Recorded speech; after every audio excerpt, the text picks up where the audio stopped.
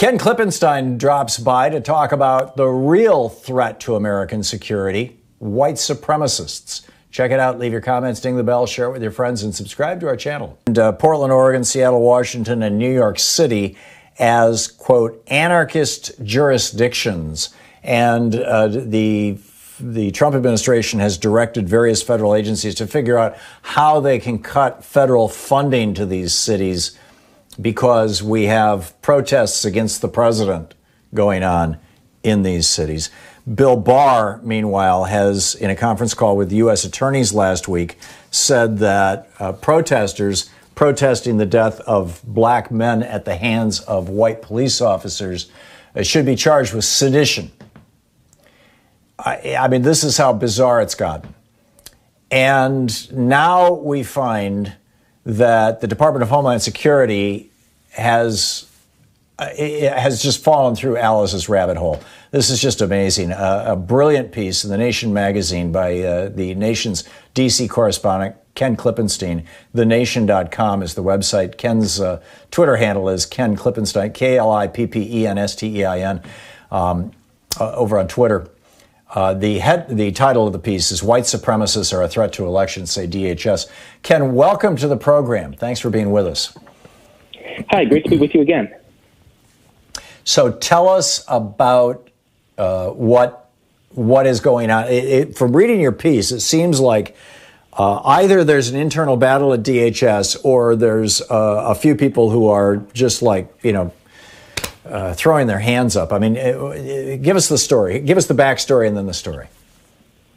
Yeah, that's an important point you make. Yeah, there is a conflict at DHS, which is absolutely true. We tend to think of these agencies as being monolithic. But, while there are political appointees that the president chooses, there are also rank and file career folks that have been there for, in many cases over a decade. And they tend to have different views, different interests than the politicals that are put in place. And so this document, this intelligence report, stressing the importance of focusing on white supremacists and the threats that they pose, the physical threats that they pose to election security this election season. I think that this shows that conflict that's happening internally. I have a lot of sources in DHS. It has long been a frustration of theirs trying to get resources to go after these far-right white supremacist groups, not just white supremacists, but also the anti-government militia groups who are killing more and more people in recent years. It didn't start now, but it certainly accelerated. There was one case of a far-right militia member who killed multiple federal law enforcement officers in California. And really, after that happened, that's when you start to see a whole lot more movement from these agencies internally anyways. And so what's interesting about this document that I had leaked to me from a source in the law enforcement community was that it showed not just that they identified white supremacists as the chief threat to physical security as opposed to, say, cybersecurity, which is an entirely different matter. It also went into a pretty detailed discussion of these different groups and their motives. And chief among their motives they cited was perceived grievances about immigration, which, I don't know if you've paid much attention to the president, but that is certainly consistent with this kind of rhetoric that we've seen coming out of this administration. So it was very surprising to me to see this come out of an agency that we know has had problems tracking the threat of white supremacists in the past. So we're seeing where scientists are quitting over at the EPA, where people who are interested because they're being forced to allow more pollution and more cancers and more deaths in America.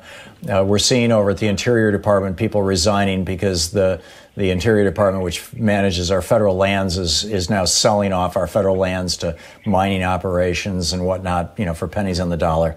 We're seeing, federal agency after federal agency, you've got people resigning in protest at the Department of Justice over what Bill Barr is doing, his swing toward fascism. Now this crisis at DHS, just unambiguously, I think most Americans remembering 9/11 think that Muslim terrorists represent the greatest threat to America. Where are radicalized Muslim terrorists on the hierarchy of threats compared to white guys with AR-15s walking around in our cities? Yeah, I mean, there was a group called the Center for Strategic Intelligence Studies that put out an assessment looking back, I think it was 25 years, at these various extremist groups, both far right and far left. And what they found was that in the case of Antifa or, self-described anarchists, whatever you may think of them, and, it is factually true that there has been, property destruction, broken windows, that kind of thing. They couldn't find a single case of a person that they had killed. And when you compare that with the far right groups, like the white supremacists and the anti-government groups, they found a far higher number. I think it was in the hundreds or maybe low thousands. So to draw any sort of equivalence between what law enforcement says is property destruction, that kind of thing, and the kind of violence that you see on the far right, it just seems silly, and folks inside will tell you that too. And these are not left-wing progressives, the kind of folks that comprise the intelligence and law enforcement agencies. That's not to say that they're far-right Trump people necessarily, although those are obviously there. They tend to be more towards the center. Certainly, they don't tend towards the far left by any means. And they themselves are saying, sure, they don't like Antifa, they don't like the property destruction, that kind of thing. But they have a sense that we need to prioritize what's going on here, and the real, not just violence, but politically motivated violence, and the sort of violence that is getting increasingly organized. In terms of, I know that they have intelligence that far-right groups are starting to travel to places like Ukraine to get training from paramilitary, very scary paramilitary, essentially neo-Nazi groups there. And when you see that degree of organization and sort of coordination and collusion, that's a much different sort of thing than if a kid throws a brick through a window or something. So the two are just not the same. What specifically, and I think the last time we had violent leftists in the United States was the Weather Underground, and they've been long gone for 50 years. What is the specific threat that these white supremacists in the United States represent?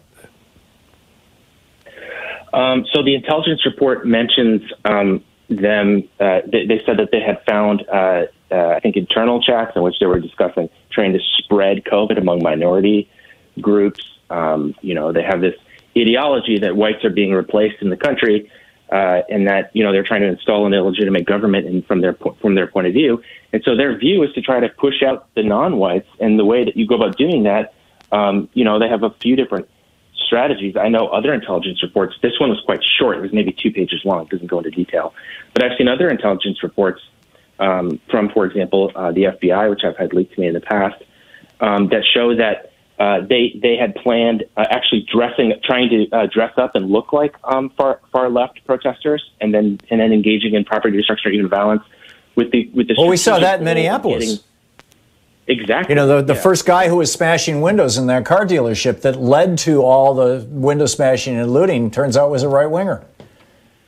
I didn't know that. I'm not familiar with that case, but this is a strategy that they employ to try to turn public opinion against the protesters, and they've been to give you an example, I mentioned a far-right militia guy that killed some federal law enforcement. This is actually a very interesting case. Took place in California this summer. He was a special forces guy under the Air Force. He had elite training, and he actually got a machine gun that he put a silencer on and drove around in a minivan when he killed these officers. His goal in using the silencer was he did it near a protest so that he hoped that the police would think it was the protesters that did that.